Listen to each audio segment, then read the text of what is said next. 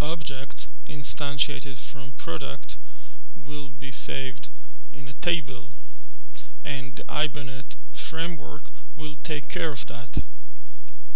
Pay attention to the annotation entity. It marks the class product as a class we want to keep its objects in a database using the Hibernate framework. Pay attention to the annotation ID.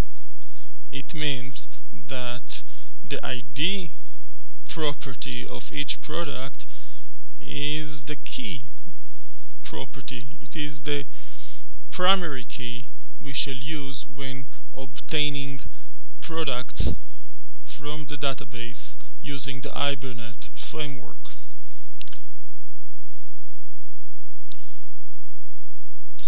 This XML file defines the mapping between the objects instantiated from the class product and a table. Its name is products.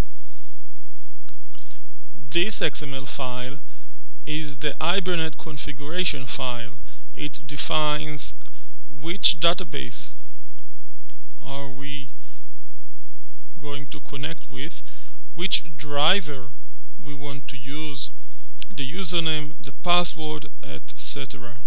Here in this file we also have a reference for the other file, the store inventory hbm.xml file, that file that defines the connection, the mapping between objects instantiated from product and the table products.